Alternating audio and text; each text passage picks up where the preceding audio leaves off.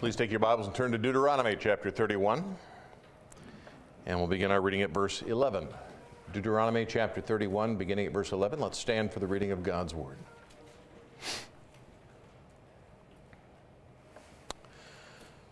When all Israel is come to appear before the Lord thy God in the place which he shall choose, thou shalt read this law before all Israel in their hearing. Gather the people together, men and women, and children, and thy stranger that is within thy gates, that they may hear, and they may learn, and fear the Lord thy God, and observe to do all the words of this law, and that their children, which have not known anything, may hear and learn to fear the Lord your God, as long as you live in the land whither you go over Jordan to possess it. May the Lord bless the reading of his word. You may be seated. Please take your Bibles and turn to 2 Peter chapter 1.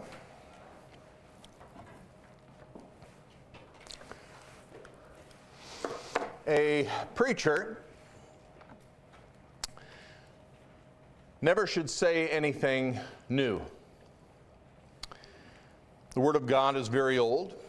Anything new or novel is an error. Everything that is taught or preached that is true to the Bible is old information. And if you've been around for a while, if you've known the Lord and heard some decent stuff from the pulpit, if you've had somebody that was sticking to the Word of God, you've probably heard everything that I'm going to tell you before. When I was in college, I had a lot of fun. Lifelong friendships were made. Concerts, sporting events were attended. A lot of dating going on. By God's providence, He provided me with my wonderful wife. All sorts of things happened in those years, but they were not an end in and of themselves. I know some people live that way, but that isn't what the purpose is. They're designed for preparation. Now, we often think of the church as a place of ministry, and it is. There's a lot of people that serve here in various capacities. Lots of ministry goes on. But like college, it's not an end in and of itself. You come here to get trained. You come here to be educated. You come here to be equipped for ministry. It's what we do when we leave, frankly, that matters the most.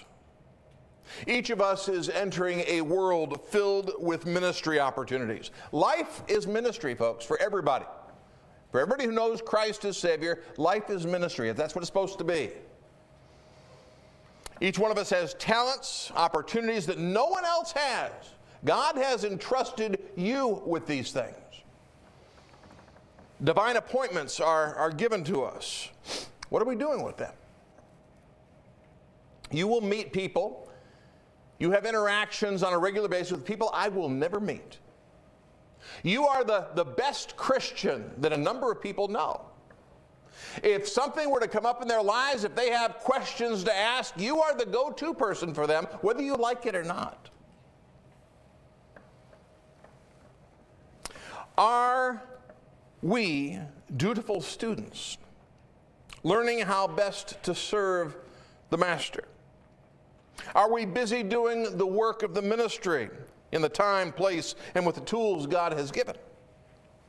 Peter, in our text, and frankly the whole book here, is in essence saying, remember what you know and be what you are. I know that sounds somewhat redundant, but that's what he's saying, because we are experts at forgetting. And so this book is all about reminding. He says in verse 12, wherefore, I will not be negligent to put you always in remembrance of these things. What things? The things he's talked about in the first 11 verses. He deals with our salvation. He deals with the things that we are to do with that salvation. Put you in remembrance of these things. Though you know them, you've already heard all this. You know this, but we need to be reminded and to be established in the present truth. We are, and you hear this all the time from me, you need to know why you believe what you believe. We are inundated with theological errors. In the Sunday school hour, I talked about TBN. I'm going to tell you the vast majority of what you hear on that is a bunch of nonsense. There's always a little bit of truth mingled in that. That's what makes it dangerous.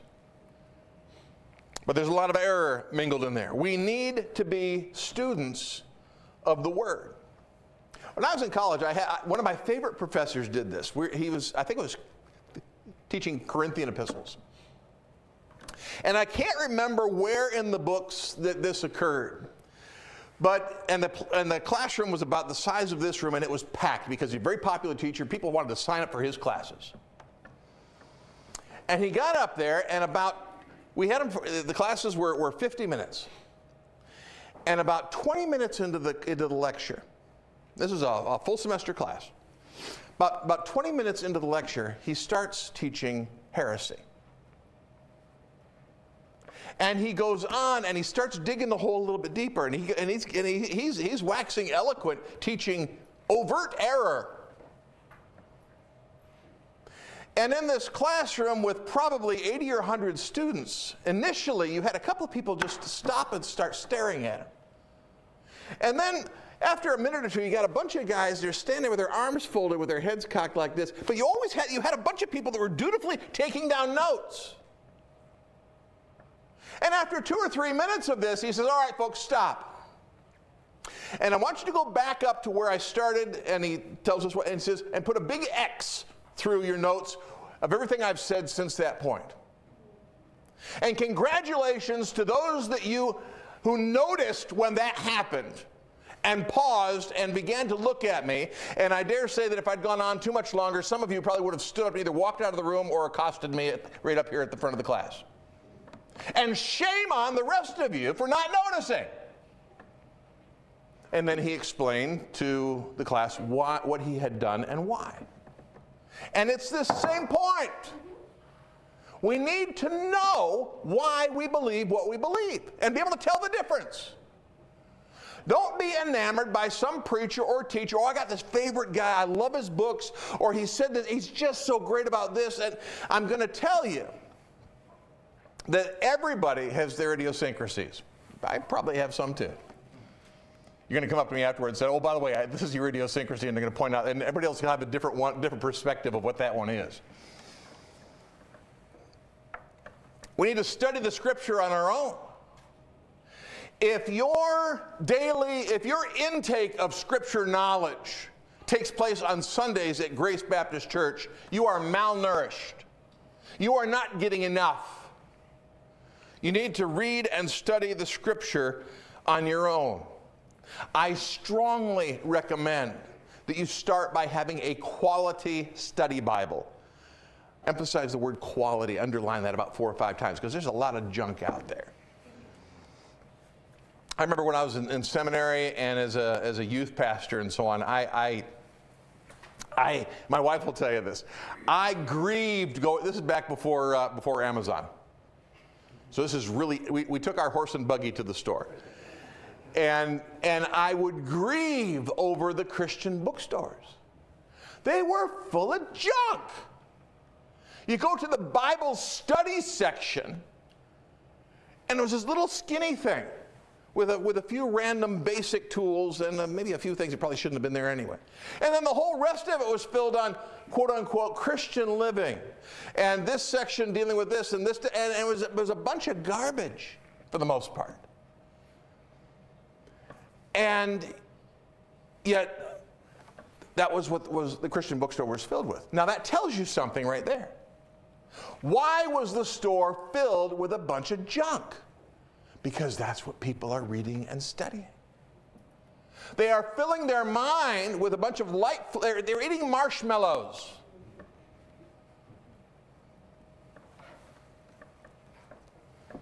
And we need to know what God's Word says. Occasionally guilty here, but I'm going to tell you, and I've got access to things, but I'm telling you that you need to look up the answers to the questions that you come across when you're reading your Bible. Most of you are probably regularly reading the Scripture, hopefully on a daily basis. And when you come across something that you don't understand, if you have a study Bible, you will glance down and see if there's a note on that particular thing, which hopefully there is. That's one of the reasons you have a study Bible, and the reason the notes are there is to deal with the questions.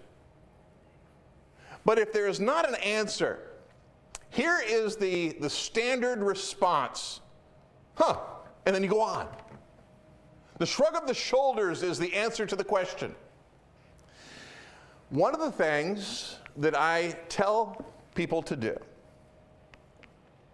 you have a great benefit here at Grace.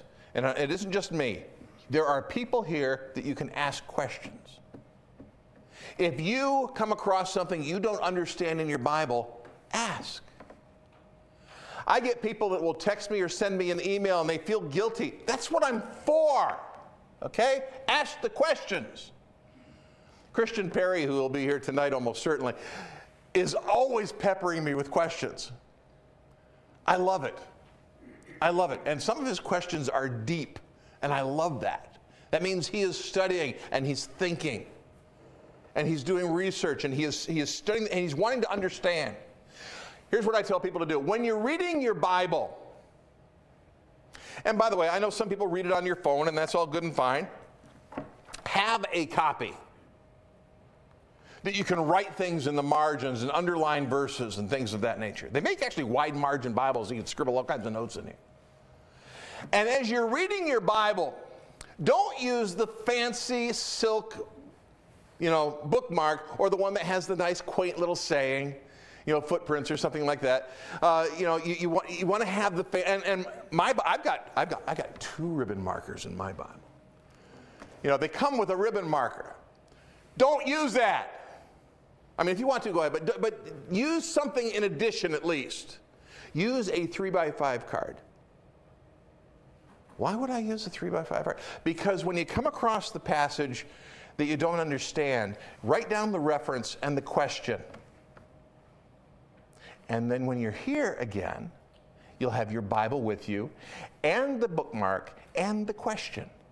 Ask the question. One of the things I as a younger pastor, when the service was over, I was tired, and I still am. I'm still tired at the end of the service. And so I would look at the clock. I'm not encouraging you to do that right now. And I would say, all right, let's hope this place clears out in a hurry because I want to go home.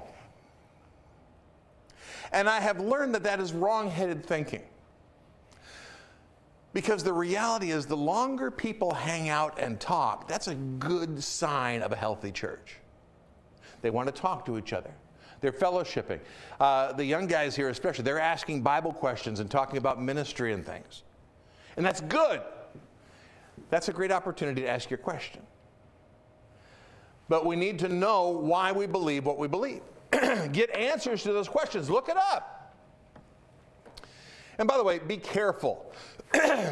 One of the things I was talking about in the Sunday school hour, as far as when John the Baptist said, he shall baptize with the Holy Ghost and with fire. The commentators have at least 5 interpretations of that passage. Be careful. There's a lot of very strange things out there. And always be careful in your Bible study. Be discerning. Errors are very often close to the truth.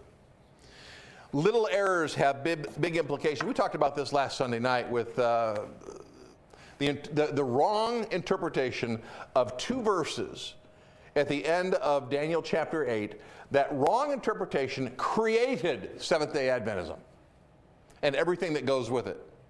Because if their interpretation is right here, then that means this, and then that means this, and then that means this. But they were wrong in the first place. And it created this whole avalanche of error that came about because they misunderstood a fairly simple passage. And the original misinterpretation was based on wishful thinking. They wanted something to be. And it had to do with date calling, the idea that Jesus is coming on this date. We know it because it says here in the Bible. Yeah, but it also says in the Bible that we don't know. And so if you think you know because of this, but over here it says you don't know, that means that you're missing out on your first one. Because we don't know. And yet that wishful thinking created an avalanche of error.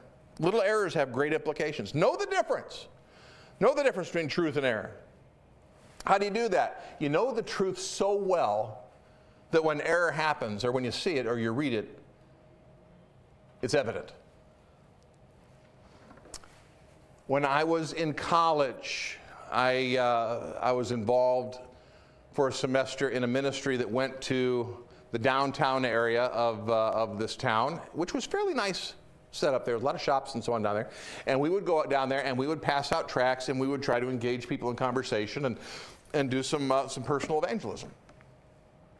And I started talking to this guy and he started mocking what I was saying. And so I said, well, what do you believe? And so I kept asking him questions, and because I didn't know, he told me he was, and I'm not going to mention what it was, I've since learned a little bit more about it, but he told me what he was, and I didn't know anything about it. And so I started asking him questions, and I was learning what he taught and what he believed, and by knowing the truth, at least to some degree, I could see where he was in error. It was a learning experience for me. But it also gave me an opportunity to come back and be able to answer his errors from the Bible. Know the truth so well that when error shows up, even if you're not familiar with the error, it stands out because it's in contradiction to what you know to be true from God's Word. There needs to be that familiarity. He says that you know them, though ye know them. There is a familiarity. These people that Peter is addressing had been well taught. They had probably heard Peter. Many of them, we're going to find out, had heard Paul. They had the best of teachers. They already knew. They'd heard it all before. They had paid attention.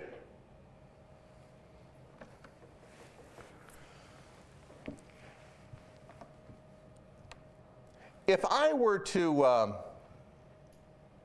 at the close of the service, pass out a 5 or 6 question quiz, would you pass? If it's just based on what I'm saying today, would you pass? Are you paying attention? Because I know from experience that the devil is not over here at the bar. He's not over here at the place where they're mocking the Scripture. He's not over here at the place of prostitution. He's not over here at the drug den. Those things take care of themselves. He's here in church. His minions are in church. Their job is to distract. Their job is to confuse. Their job is to keep people from understanding the Word of God. It's amazing how often a fire truck goes by, or an ambulance goes by, or a police car, some kind of siren goes off at the most critical point of a sermon. It's absolutely amazing how often that happens. Now, this little one is very quiet, but I'm going to tell you also that one of the jobs of demons is to pinch babies during the service. I'm just telling you that's another one that happens. That we are to be distracted. And so we need to pay attention. We need to pay attention to what we're reading. When we read the Bible, very often we just drag our eyes across the page because it's our daily duty, our daily expectation. I have fulfilled that duty. I have checked that box. I'm good to go. What did you read today? I don't know. If you were to take a quiz on the Bible passage that you read earlier this morning, if you did, would you pass? You have to think about, what book am I reading anyway? What book of the Bible am I in? What was going on? What was being taught in this passage? I don't know. I don't remember. Either because we weren't paying attention or we're really, really, really good at forgetting. I need to be able to pass along information. We do that in personal evangelism. It's amazing. Some of the best opportunities for evangelism don't take place here. The best opportunities for personal evangelism are the divine appointments that God brings across our path during the course of the week. Somebody comes across our path, we get into a conversation, that's your opportunity. Most people that I know did not get saved in a church service, especially if they got saved when they were adults. They got saved through the interaction with somebody, a relative, a friend that they had talked to. Sometimes a series of those things. But it's through the influence of a particular individual or two. We need to make sure that we are those people. We start by telling our story. Now here's a question. Do you have a story? I know some people are great storytellers. If you don't have a personal story about your salvation experience, you need to trust Christ as your Savior. If I were to ask you, tell me how you came to know Christ. Tell me your story. Do you have a story to tell? I hear a lot of these. Interviewing people for baptism and so on, I hear these stories. Some of them are great and thrilling. Some of them are pretty basic, but some of them are really thrilling and exciting. What God did to bring that person to a place of faith in himself. Do you have a story? And it doesn't have to be super dramatic, but do you have a story to tell? And if you do, you need to review that. I encourage this. Write it out. I had a Bible study with a guy who had all the right answers as far as the gospel was concerned. I'm born again, I got saved, and he talked about when he was a child and so forth. And I said, we were covering this very thing, and I said, well, what we need to do is you need to be able to share your story. So when you get, sometime, but till next time we meet, I want you to write out your story. And as he sat down to begin to write out his story, he came to the realization, I don't have one. I have all the right answers. I have the knowledge. And I believe the knowledge to be true, but I have personally never trusted Christ as a Savior. And so sitting there in front of his computer, because he was getting ready to type out his story, he got saved. Know your story so that you can share that with other people. We talk about witnessing.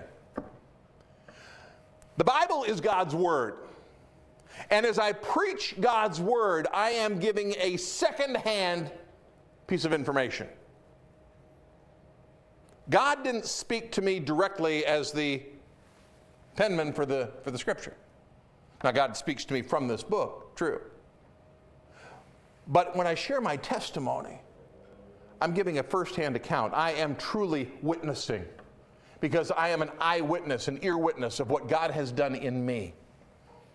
So know that story and have scriptural authority to back it up. You have to have Bible verses. Did I have one? Church directory.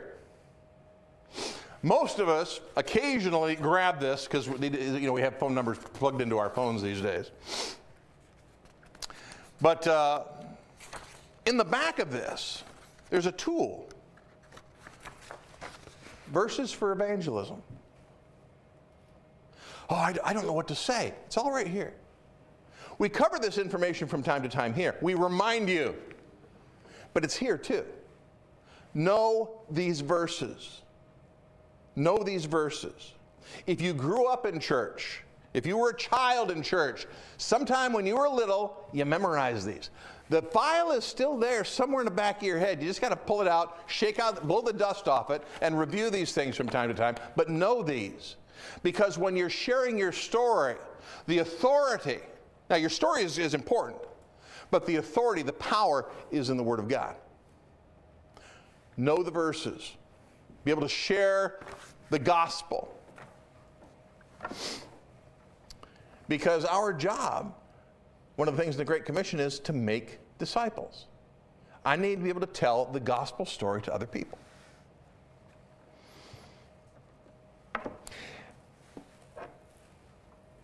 And then also we need to teach other believers. There are lots of people that you know. There are Christians that you know that you are the sharpest tool in the box in their circle. You are the most trained Christian in certain circles of believers. You are, I mentioned the go-to person for people with spiritual questions. Sometimes that's true for other believers too. That's you. You're the person they're going to ask the questions of. Are you capable of discipling somebody else? Are you capable of teaching and training somebody else the basics of the Christian faith? You need to be. You need to be. You need to teach people about their Christian responsibilities, how we are to live, that we are to possess those tools necessary for the Christian life. Look at starting at verse 5. Beside this, giving all diligence, add to your faith virtue, that's moral excellence. To virtue, knowledge. To knowledge, temperance or self-control. To temperance, patience or perseverance. To patience, godliness. To godliness, brotherly kindness. To brotherly kindness, charity or love, Christian love. We need to be able to tell people what these are. We need to be able to tell people how to put these things into action. We need to be living them ourselves. If I have enough of a handle on these things so I'm implementing these things in my life, I should be able to convey this to other people as well. Putting these things into action, Christian qualities, the things that we ought to be and what we are to believe. Because the reality is that as we win people and teach them and train them, we are hopefully discipling future disciplers. We are passing the baton. We are preparing the next generation, which is biblical. 2 Timothy chapter 2 and verse 2. Paul says, "And the things that thou hast heard of me among many witnesses, the same commit thou to faithful men who shall be able to teach others also." I need to win other people to Christ. I need to train them, teach them, disciple them, so that they can do the same thing. Years ago, a friend of mine had his first grandchild. And he was telling me after he had gone to see this grandchild and got to hold this grandchild and so on, he says, "You know, I'm a father, but to be a grandfather. Oh," and he was just in awe of being a grandfather. Just, this is the greatest thing in my life, is to be a grandfather. I remember as a teenager, a fellow named Jeff, first guy I ever led to the Lord. I'm telling you, when he got saved, I was just floating. I was so excited. But you know what's even more exciting than winning somebody to Christ? It's when you see spiritual grandchildren. That somebody that you led to Christ, somebody that got saved through whatever ministry that you have, because you do have one, that they grew and matured in Christ and they led someone to Christ.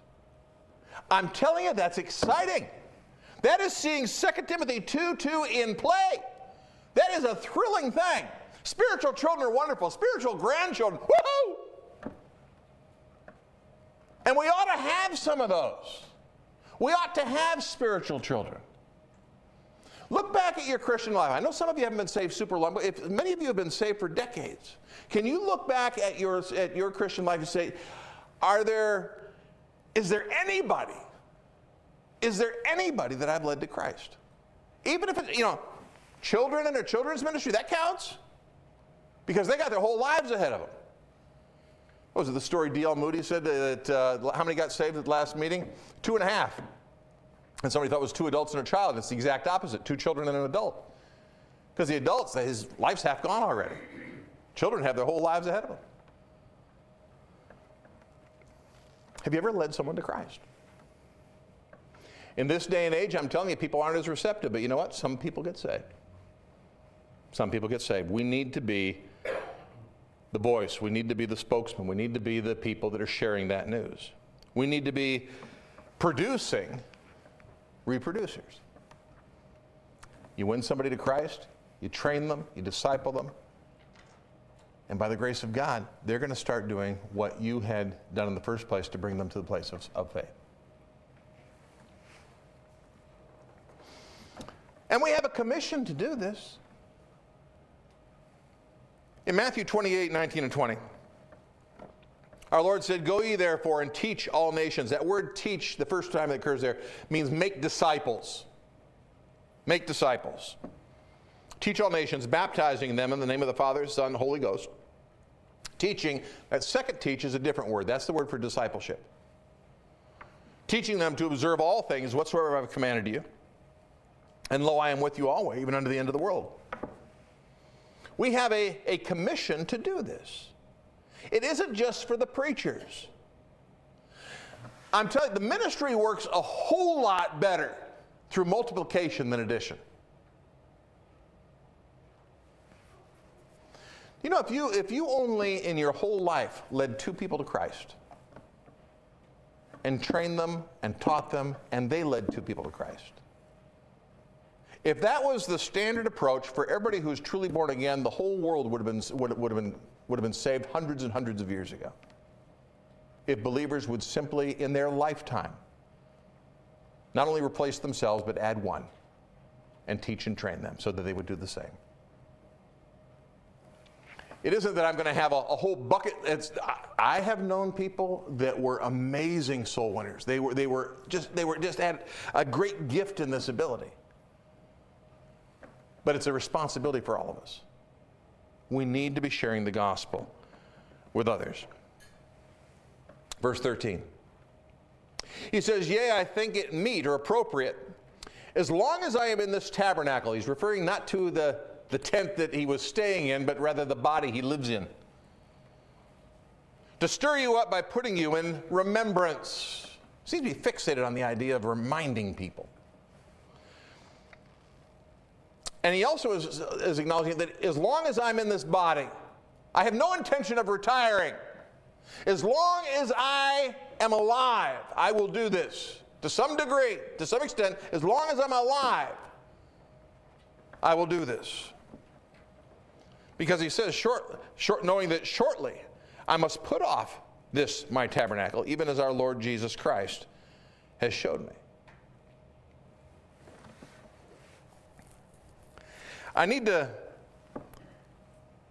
It's appropriate for me to stir you up by putting you in remembrance. Earlier we sang, "Tell me the old, old story." I had been saved for about 2 years. I got saved reading a gospel tract. I was saved for 2 years before I heard a preacher preach the gospel that I can remember. And because it was going to be another couple of years before I got into a church where I was taught and discipled. It would be later on, matter of fact, several months after I heard that sermon from the pulpit, different church. And I'm telling you, when I heard the gospel from the pulpit, I thought it was the greatest sermon I'd ever heard in my whole life. I was 16 when I heard that sermon. I had, at that point in my life, heard hundreds of sermons. I'd been dragged off to church since I was in diapers. And it was a memorable sermon. If you give it, Sparks was the guy's name. Last name was Sparks. He was a missionary to Argentina. I still remember that. It was in Sherbrooke, Quebec, Canada.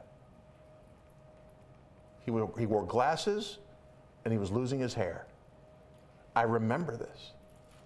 It stood out to me, but it wasn't what the guy looked like and what he did. It was the message he gave. The gospel. I had been a believer for 2 years. It was old news. He didn't tell me anything I hadn't since learned on my own. But it was thrilling to hear.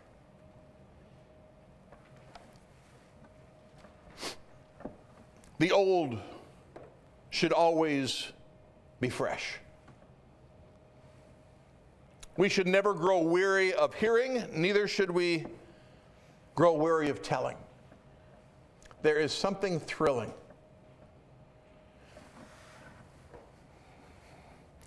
I am old enough to remember, because people do it differently now. I don't have, remember when billfolds had that little section with the transparent pieces and you'd put pictures in here? See, these days, we do this. We whip it out and we go through let me show you the pictures of my children or my grandchildren. And they start showing off, and they blow it up, and you can see the expression on the face. Isn't that darling? I have a picture of this little one. And so we look at these things, and years from now, when he's running around and being a little vandal. I used to call my kids thieves and vandals when they were little, because they were. That we still are in love with our children, and we talk about our children, and if I talk to the guys are different. It's the ladies that do this mostly. I talked to my brother David this past week for probably 45 minutes or an hour, and so my wife's first question is, "How's the family?" I know, we talk shop. He's a pastor too. Not too many guys you can talk shop about with as far as the ministry is concerned. But we keep up on the family thing. We do most of the time. It's something we talk about. The kids are grown. He talks about his grandkids now. By the way, he wasn't the same guy I was talking about that had his first grandchild, although he was excited too. It shouldn't grow old. We shouldn't grow weary of telling. And the basic truths that we believe need to be constantly reviewed. This is why here at Grace Baptist Church, every 4 or 5 years, I cover basic theology. I either do it in the Sunday school hour or deal with the evening service. One of these days I'm going to do it in the morning service as a series. Because we need to be reminded why we believe what we believe. Because even people who have been here for a long time, when I get this, especially when I'm dealing with that particular thing. I get some of this. The mouth hangs open, the eyes get big. They've been coming here for 6, 7, 8 years. They've heard that series before. What happened? They forgot. Or they weren't here that day, or whatever the case, but they probably forgot. Or they were daydreaming. Something was going on. They weren't paying attention during that little blip where they heard this before. And then you get oh, that's why. Okay, all right, now I understand. I get a lot of that. It's fun being on this side looking at, because you look at the backs of each other's heads. I get the expressions. And when something clicks, it's like,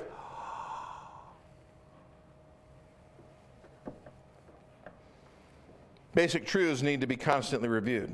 We forget. By the way, a skill that that improves with age. Forgetting. This is why even when we were young, we studied for exams. We'd heard it in class.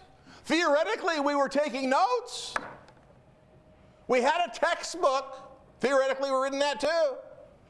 But why is it that we always studied before the exam? Because we forgot, and we needed to review. We also have a tendency to minimize things. We realize that some things are important after the fact. The same professor that I was talking about that preached, started teaching the heresy to make a point,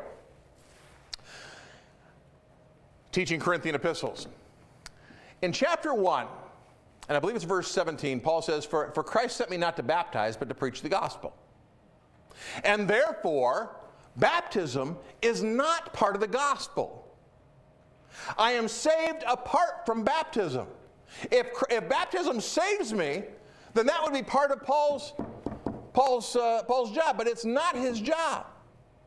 He had other people do the baptizing. Christ sent me not to baptize, but to preach the gospel. So those who teach that baptism saves, that is a great verse to refute that position. As a matter of fact, we had somebody saved when I preached on that because they had been trusting their baptism, and all of a sudden the lights came on. It was one of those moments, and realized he'd been trusting in his baptism apart from Christ. Well, the fellow's in his classroom, and the professor's teaching on this, and that night at work, the guy was confronted by a Church of Christ preacher, and he didn't have an answer. But he was being taught, he was taught that day. Yes, but he wasn't paying attention. And the next day in class, he's busy taking his notes, and he went up to the professor afterward and asked, now, what was that thing there? I want to make sure, and he told him the story, and that's how I know it. We minimize, we don't pay attention. We often exchange good for the best, or the best for good. We put things off. Plans are unfulfilled. Oh, I need to go witness to so-and-so. Oh, I need to invite so-and-so. Oh, I need to talk to, and we never do it. How many people do you pray for that you have never shared the gospel with? And you have opportunity. Might be somebody that's out of the area, I understand that. But how many people that you pray for on a regular basis and that you could talk to them or email them or whatever the case may be, and you've never done it? You've prayed for them, you've prayed for them, you've prayed for them, you've never talked to them. We've got good intentions, that's why I'm praying. My follow-through is the problem. See, we procrastinate our spiritual responsibilities. We have the, I'll get to that, or one of these days kind of things. I should do that, and we acknowledge that, and we never get to it.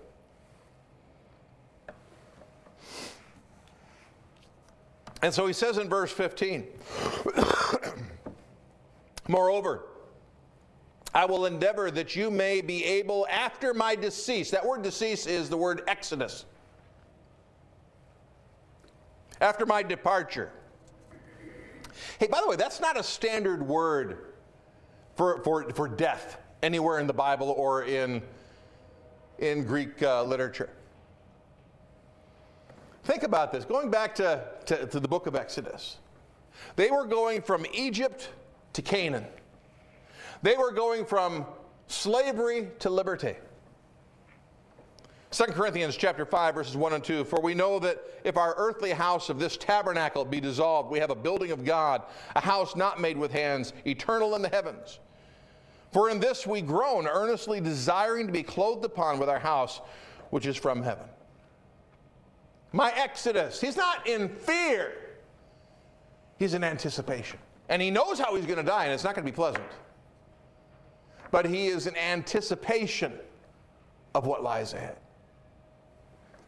After my exodus, I won't be able to talk to you folks anymore. So you need to pay attention right now. Because I'm leaving. God told me, I'm leaving.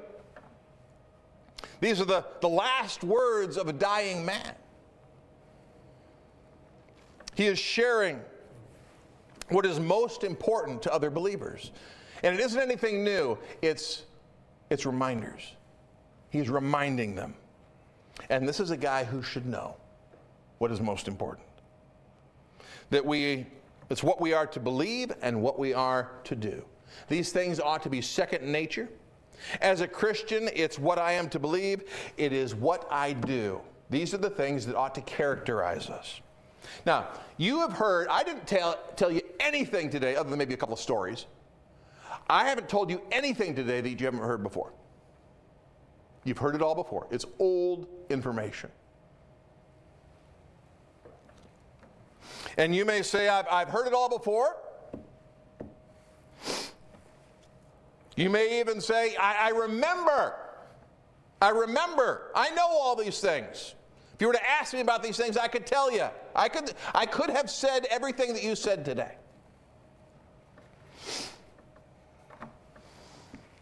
So are you doing it? Do you believe it?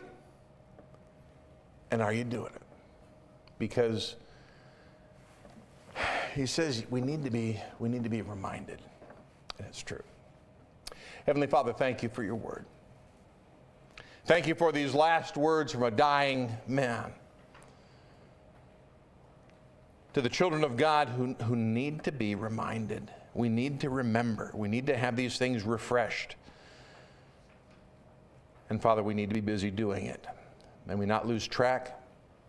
May we not delay. May we not get distracted. Father, may we focus on the task at hand and be what we're supposed to be and do what we're supposed to do. For Christ's sake, amen. Let's stand, please.